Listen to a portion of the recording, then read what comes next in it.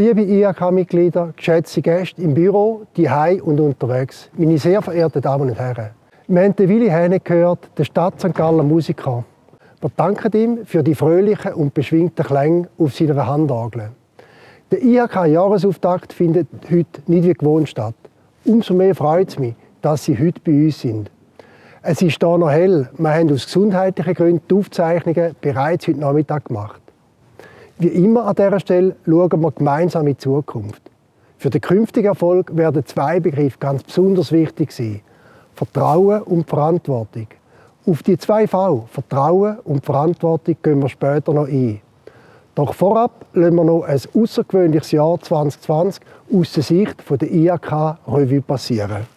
Die Rede vom Präsidenten Roland Ledergerber und mehr von vor einem Jahr im Pfalzkeller am Auftakt sind unter dem Titel «Bündnis» gestanden. Wir haben von zwei Bündnissen geredet. Vom außenpolitischen Bündnis mit unserem wichtigsten Handelspartner Europa. Und das Bündnis zwischen den Generationen in unserem Land, die Altersvorsorge. Die Europafrage hat die öffentliche Debatte auch im Jahr 2020 wiederum maßgeblich dominiert. Die Herausforderungen der Altersvorsorge wären demgegenüber leider noch immer nicht breit genug, sachlich und vor allem zu wenig lösungsorientiert behandelt. Am 10. Februar hat der Bundesrat Gassis als unser Gast im Pfalzkeller die Ablösung von der multilateralen Weltordnung durch eine zusehends fragmentierte Weltunordnung thematisiert. Eine Welt, wo die Macht vom Stärkeren gilt. Institutionen wie die WTO haben seit einigen Jahren international einen schweren Stand. Podiumsgäste an diesem Abend haben betont, wie zentral Rechtssicherheit im internationalen Handel ist und das Handelsabkommen Türen müssen auftun, weit auftun. Bündnis spielen in der Aussenhandelspolitik eine zentrale Rolle. Wenige Wochen nach den gefüllten Reihen im Pfalzkeller hat die Corona-Pandemie die ganze Welt erreicht. Für die IHK ist es darum gegangen, gegenüber der Politik die Stimmungslage und die Bedürfnisse der Wirtschaft wiederzugeben und, wo nötig, Korrekturen einzufordern. Das ist unter anderem durch Mitgliederumfragen, kantonsübergreifende Wirtschaftsgipfel und eine umfassende Informations- und Positionsarbeit gelungen. Für die IHK ist unverändert klar: Die Pandemie ist sehr ernst zu nehmen. Eine effektive Eindämmung hat auch aus wirtschaftlicher Sicht Priorität. Der Zielkonflikt Gesundheit gegen Wirtschaft gibt es nicht. Gesundheit, Gesellschaft und Wirtschaft stützen sich gegenseitig und sind voneinander abhängig. Eine gesunde Wirtschaft braucht gesunde Menschen. Im Frühherbst hat politisch wieder unser Verhältnis zu Europa dominiert. Der Frontalangriff durch Kündigungsinitiativen auf die bilateralen Verträge zur EU hat die Schweizer Stimmbevölkerung Ende September an der Urne glücklicherweise deutlich abgelehnt. Gemeinsam mit der IHK Thurgau haben wir im Vorfeld mit einer Studie und einer gemeinsamen Kampagne auf die Bedeutung der Beziehungen zur EU für die Ostschweiz hingewiesen. Aber auch mit dem Nein zu der Kündigungsinitiative hängt die Zukunft von einem rechtssicheren Verhältnis mit der EU unverändert in der Schwebe. Klarheit kann und soll ein institutionelles Abkommen schaffen. In zwei intensiven Workshops haben sich die Vorstände der IHK St.Gallen-Appenzell und der IHK Thurgau unter Beizug von anerkannten Fachleuten mit dem Rahmenabkommen auseinandergesetzt. Dabei hat sich gezeigt, weder ist der Status quo zukunftsfähig, noch gibt es eine bequemere Alternative dazu. Das vorliegende Rahmenabkommen mit Nachschärfungen bei der staatlichen Beihilfe und bei der Unionsbürgerrichtlinie stellt darum für die Vorstände der beiden IHK die beste Option dar. Natürlich, es ist ein Kompromiss und damit win-some, lose-some. Uns passt auch nicht alles, aber in der Gesamtwürdigung ist es aus unserer Sicht klar die beste Lösung. Dann natürlich immer unter der Prämisse, dass wir den sektoriellen Marktzugang zum grössten Binnenmarkt der Welt wollen. Genau diesen Marktzugang garantiert das Rahmenabkommen. Und da zu einem vertretbaren Preis.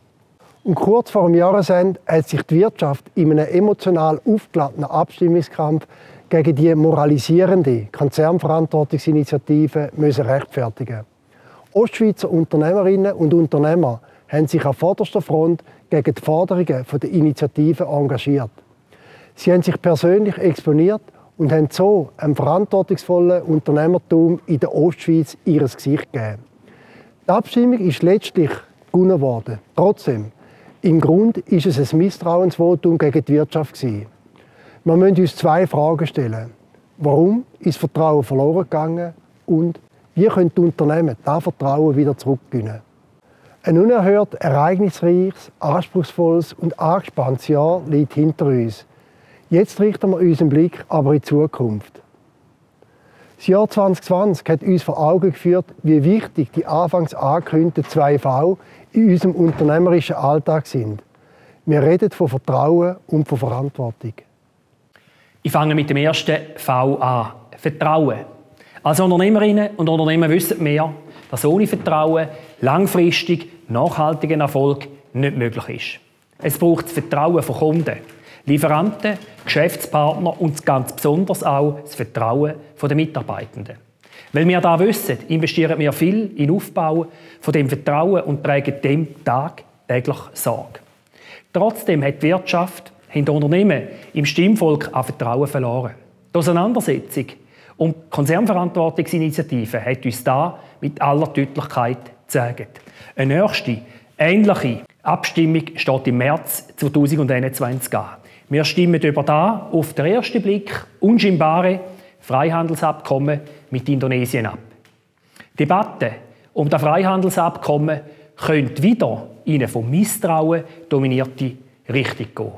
Auch in dieser Abstimmung wird es um eine Grundsatzfrage gehen: Glauben wir an Mehrwert von Freihandel? Glauben wir an Wohlstandsgewinn von Freihandel für alle Seiten? Genau der Freihandel und die internationale Vernetzung der Schweiz sind zentrale Pfeiler in unserem Wohlstand. Die positiven Aspekte gehen aber zusehends vergessen. Unternehmen werden stattdessen für alle negativen Begleiterscheinungen verantwortlich gemacht. Es gilt darum, das erodierende Vertrauen ernst zu nehmen.